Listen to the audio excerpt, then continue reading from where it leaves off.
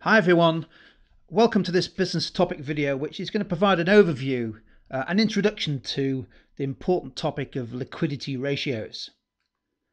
Let's just first of all explain what a liquidity ratio is compared with all the other financial and other ratios that you may have come across, such as profitability or efficiency ratios.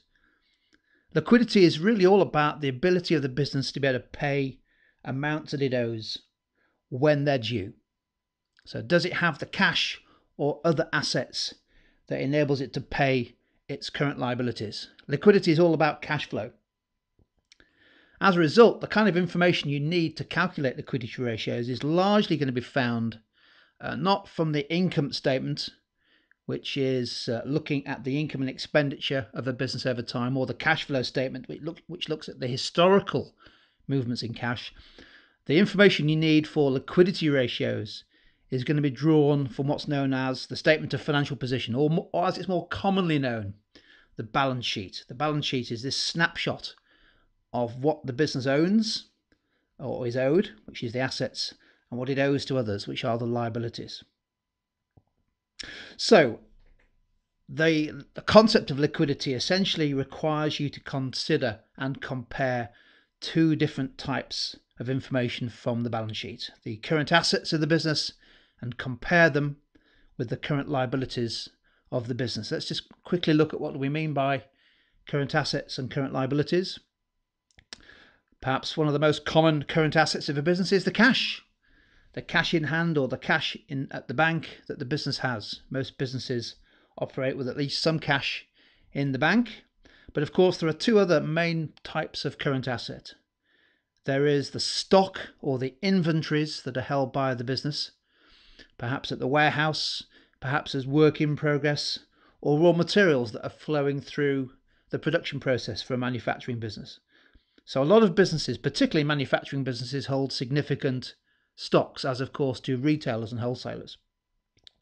And thirdly, and this happens in just about all businesses of any major size, you've got amounts that are owed to the business by customers, known as trade debtors. These are customers who've been allowed to have sales, allowed to have the product in return for agreeing to pay their invoices a little bit later, trade debtors. So those are the three main categories of current assets. And what we need is those current assets to be enough to be able to pay what the business owes, which are known as current liabilities. Two main ones to look out for. Firstly, of course, and this again is common in most businesses, amounts that are owed to suppliers. So in this case, we typically call these trade creditors, where the supplier has provided us with some goods and services, we owe them the money, and we should be paying that invoice from the supplier at the right time, at some stage in the future. The second current liability to look out for, and this can happen at the same time as a business having cash in hand or at the bank, is an overdraft facility, or an overdraft amount owed to the bank, which in theory is repayable on demand and therefore needs to be included in current liabilities.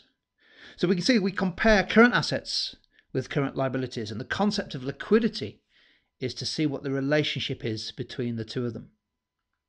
Let's look therefore at a really simple example just to show you how the main liquidity ratio, which is known as the current ratio, how that is calculated. So in this case, we've got a very simple business, and this is a snapshot of some of the information from the balance sheet. At the balance sheet date, it had cash in hand of £10,000.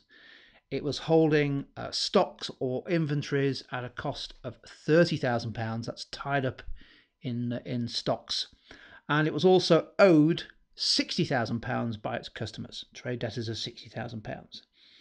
On the other side of the equation, amounts that the business needs to pay out at some stage in the future, it owed its creditors, likely to be suppliers, £45,000, and it also had a £5,000 bank overdraft, money it had effectively loaned from the bank. That's our simple example. Let's now have a look at how we calculate the most popular, the most common liquidity ratio. It's known as the current ratio, and it's really easy. All you do is you divide current assets by current liabilities. So add them all up together to start with. So our cash of 10, our stocks of 30, our trade debtors of 60 gives us total current assets of £100,000. If we add together the current liabilities of the trade creditors of 45 plus the bank overdraft of 5, that gives us total current liabilities of £50,000. And the way you calculate the current ratio is really easy. You divide one by the other. Current assets over current liabilities, 100 divided by 50 should, even with my maths, give you the answer 2. So the current ratio is 2. In other words, current assets are twice the level of current liabilities. Well, that's your ratio calculated, but I guess the most important thing is, what does it mean? Now, the textbooks will all describe this in different ways, but essentially, most businesses would want to have a positive current ratio of more than 1. In other words, they've got current assets that are at least enough to be able to pay the amounts that it owes. And typically, a ratio of between 1.5, 2.5, maybe 1.5 to 3 would suggest that actually the business is in decent position in terms of liquidity. It's got enough current assets to pay the bills as they fall due. By contrast, a low current ratio of below 1 might suggest that the business is struggling to pay its current liabilities. Of course, it's possible to have a very high current ratio and that also to be a problem. So a current ratio of say 5, 6, maybe 10 would suggest that there's far too much capital invested in the business, perhaps tied up in excess stocks, or we've allowed our trade debtors, our customers, to take too much credit. The key thing about top grade evaluation of using the current ratio is to just think about what the number means in context.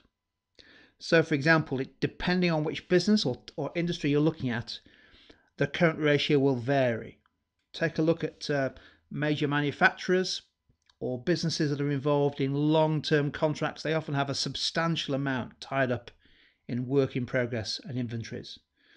In some industries, it's very common for customers to be given long periods to pay their debts, and therefore trade debtors tend to be very high. So the key issue is, what type of business are you looking at, and what are the typical levels of the current ratio? And also, how does that ratio compare with competitors? Because that will give you an indication as to whether a business is competitive in terms of its liquidity position. The other key thing to remember is to look out for the trend. So don't just calculate the ratio, the current ratio at one point, calculate it over a series of periods and see whether it's going up or down. Because a sudden deterioration in the ratio could be a good indication that the business has got some cash flow problems. That's the current ratio, and I think for most exam boards that is currently the most, certainly the most popular, and in some cases the only liquidity ratio you're required to know. So check your exam board, but you may also come across this one, which I'll just mention briefly for a minute or so, and it's known as the acid test ratio. And don't worry about the name, it's really a very simple ratio. It's the current ratio, but you make one small adjustment. What is different about the acid test ratio compared with the current ratio is that you eliminate the current asset that is typically hardest to turn into cash, and that's inventories. So you imagine cash is easy, that's cash, and trade debtors, you just get them to pay. But with stocks and inventories, you actually have to turn them into a sale and then perhaps wait for that sale to be paid for you. So inventories can be typically quite difficult to turn into cash in the short term. So the acid test is, if you like, a more stringent test of liquidity. But then you compare it with exactly the same current liabilities that you have calculated with the current ratio. So if we did that with our simple example, do you remember we had 100,000 of current assets, but of that £30,000 was tied up in inventories or stocks. If we take those out of current assets and divide by 50,000, we see that the acid test ratio is less than 2, as you would expect. It's 1.4.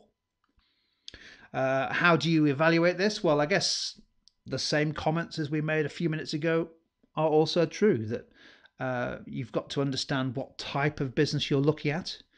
For some, taking inventories out of current assets has a very significant impact on the ratio, on the acid test ratio. But for service businesses, almost no impact, because very few service businesses hold a lot of stock. So you've got to look out for what type of industry it is, but also not be too concerned if it's if the ratio is poor but the business has a high stock turnover. So supermarkets typically operate on quite a low current ratio, an acid test ratio, but it's not a problem for them because they're constantly turning that high level of stock over. through sales, and in particular turning it into cash. So there we go. That was a brief introduction to liquidity ratios, the most important of which is the current ratio. And in other topic videos, we'll take a look at how we can use liquidity ratio information to help identify ways of improving the cash flow of a business.